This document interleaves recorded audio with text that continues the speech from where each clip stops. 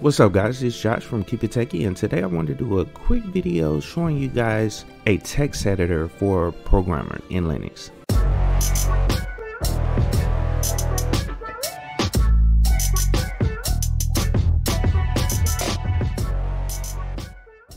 So first off, I want to thank all the new subscribers to the channel. I really appreciate it. I hope you guys enjoy the content, you know what I'm saying? Just go through and check it out. I got playlists in there with very basic commands in Linux. So if you're first getting started with Linux, you know, I try to put those together to try to help people that are just getting into it. So just check it out. But today I want to talk about a text editor built for programmers. And the actual text editor is called Atom. Now, if you're looking at getting into programming like Python, JavaScript, even some web development, this is a great text editor for you to get started with programming. It advertises itself as a hackable text editor. And this is the website. The way you get to it is atom.io. You can download it from here. There's also a lot of information on here. They have different themes, packages, documentation. They have a blog and discussion, which is most likely a forum board. So let's scroll down and see a little bit about it. This is download information up here. You can build it from source. They have a dev package or RPM. You can also install it from different repositories. It's in most repositories in Linux distribution. So let's go down here. There is other platforms, and I'm sure you can install it on Mac OS as well as Windows. And there we go. There's a zip file right here. You just download that. It's most likely has an executable in it, and there's an executable down here as well. You can download either or. That'll work. That'll install it. This is the 64-bit version. This is the 32-bit version right here, x86. So if you need to download that, then it's there for you. And also, getting back to the website, let's scroll down right here. It is, like I said, it states a hackable text editor for the 21st century. Teletype for Atom. Great things happen when developers work together, from teaching and sharing knowledge and building better software. Teletype for Atom makes collaboration on code just as easy as it is to code alone. So this is one of the packages that you can add to your system. This will allow you to work with other developers on specific code. So just throwing that out there. And then also there's also a GitHub package. It says right here, create new branches, stage and commit, push and pull, resolve merge conflicts, view pull requests, and more, all from within your editor.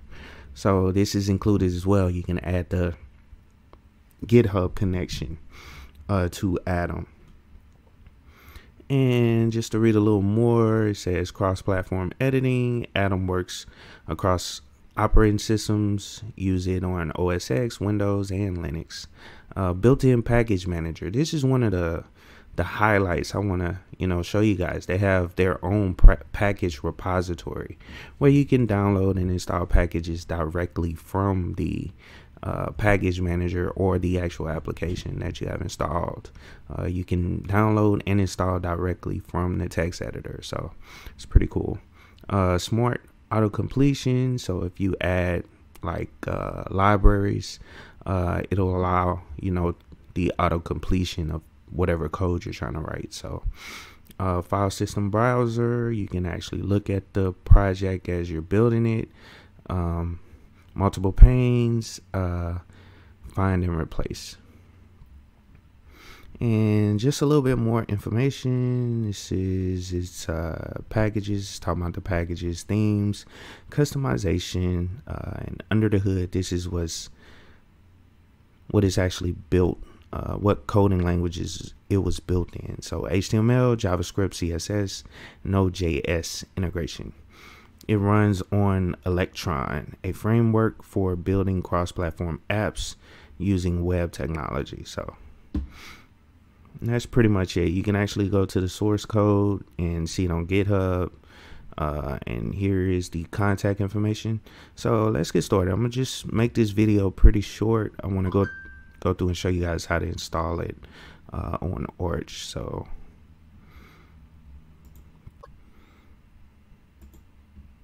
okay, so today I'm gonna install Atom on Manjaro. I just wanted to go down and show you guys how to actually install it. You can go through and go to the package manager.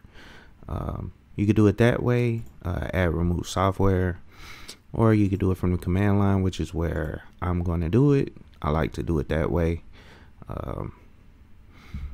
So pretty much the command is sudo pacman -S and then Atom. And I might have a lot of updates. I'm gonna go past that. Let's tab it out. Just make sure that's right.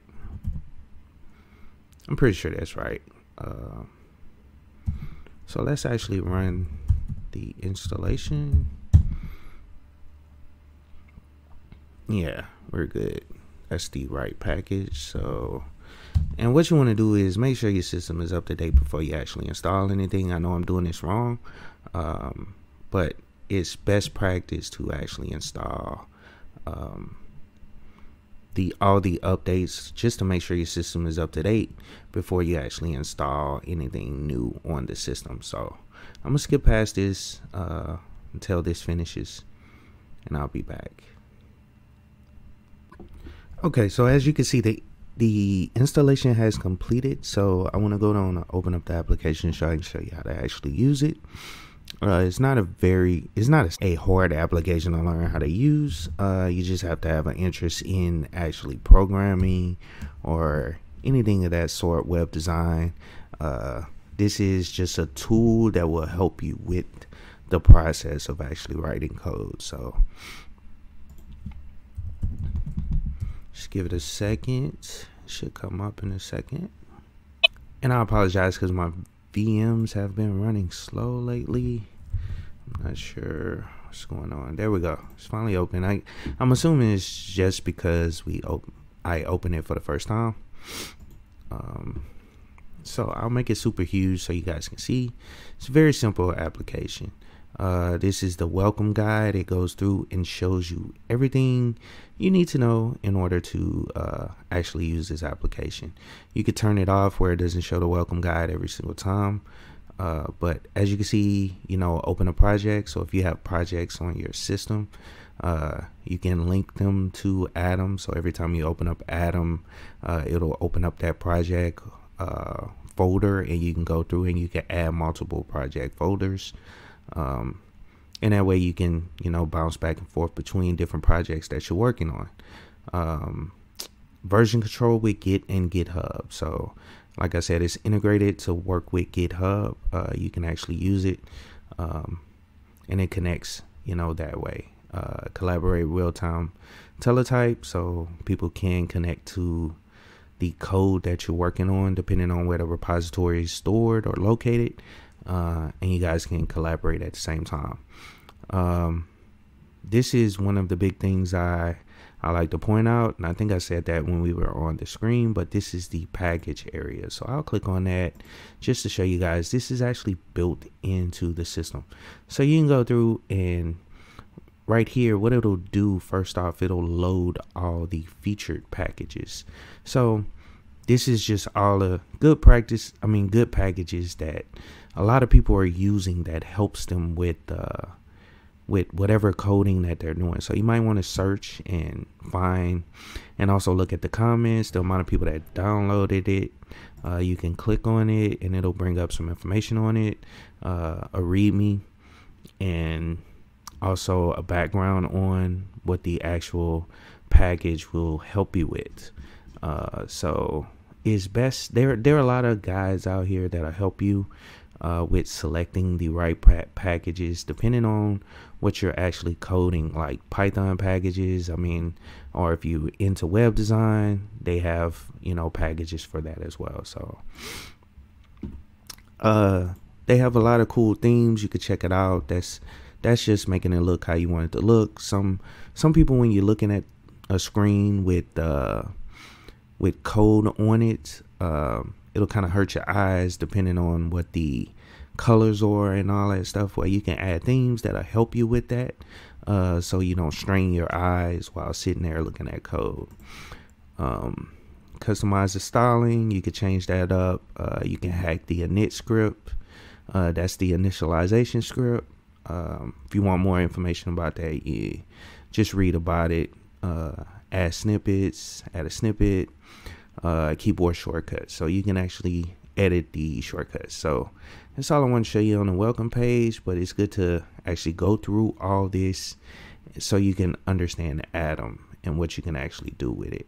So I'm gonna close that. I'm gonna close this welcome page, and I'm not gonna sign up for this right now, but this is pretty much the application. Let's make it a little smaller. I'm gonna make it smaller so you guys can kind of see the actual application within the VM. So this is, I mean, it's just like any other text editor. So you can go here and hit open, let's say add project folder. So if you click that there, you can create a project. Let's say let's create a folder up in here right fast. And actually, let's go here, File Explorer, and create a quick folder. And actually, we can use that folder that's there, secret folder. I think that's the one I was using for when I did the video on sharing things over the dark web. So check it out. I did a video on that, just showing you guys how to actually search. So pretty much that's how you do it. You just simply add a project or a project folder. And then within this folder, you can add files. You can add other folders. You can duplicate certain files within there, or the folder itself. Rename. So instead of going through the text editor, or not the text editor, instead of going through the file manager, or going into the command line and renaming a folder, you can rename all your documents and all that stuff here. And then once you create something, like this was an empty file, so you can just start typing whatever your code is here, you know what I'm saying. And then depending on what all you add to it, as far as the packages, it'll fix your code and all that stuff for you. So like I said, this is kind of a high level introduction to Atom. I didn't want to go too deep because I use it. I have a lot of packages installed, and I can show you what those packages do based on your needs. It's kind of hard to narrow it down because programming covers a vast amount of different programming languages, and it's kind of hard to tailor a video directly to what someone is going to be using the application for. So but like I said, a high overview, but you can go through, open up multiple files. Let's say I wish I had more files in here. Let's create another file. Enter the path for the new file. So we can go secret2.php or whatever. Okay, and we can have multiple files open at the same time, so you can jump back and forth. So if this project is real big and you're working on, let's say you're working on something and you need a function to handle something, you can open up the other file, start working on that function, and then and that's the autocomplete right there. As you can see, it's already starting to populate a lot of it. But yeah, you can, like, when you name the file, it recognizes what type of file it is, so it'll automatically add the proper auto completion for the actual file. So if I did like a PHP file, it'll show PHP auto completions or suggestions. So just showing you guys that, that's pretty cool. And that's pretty much it. All I wanted to show you guys. You can go through and check this out. They have a lot of documentation. They have a real big community behind this actual application. And like I said, this is just a general overview, just to show you guys, you know, different things on how to actually use it, and actually get started with it. So I hope you guys enjoyed the video. Please like, share, and subscribe to the channel. If you have any questions, please leave a comment down below in the comment section. And of course, keep it techie.